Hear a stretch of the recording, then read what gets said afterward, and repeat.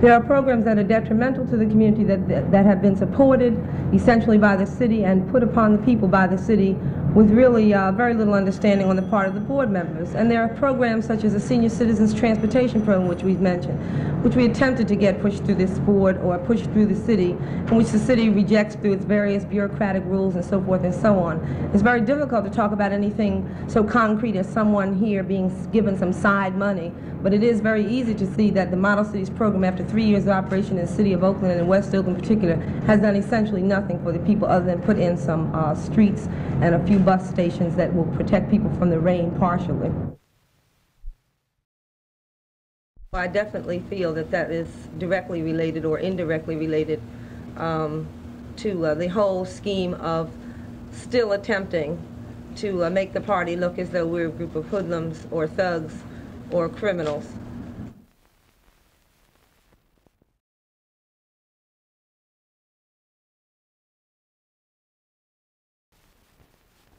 We would hope that we could pass more proposals of that sort.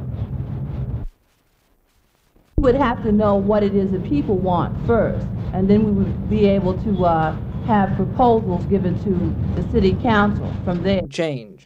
The Black Panther Party have been feeding people and clothing people and feeding breakfast for children programs for over 2.5 years, and whether it's election time or not, this in itself indicates that we'll be doing this beyond election time, but we'll be increasing the programs on a massive quantitative scale, and especially if we take seats in city council seats or poverty board seats of any kind.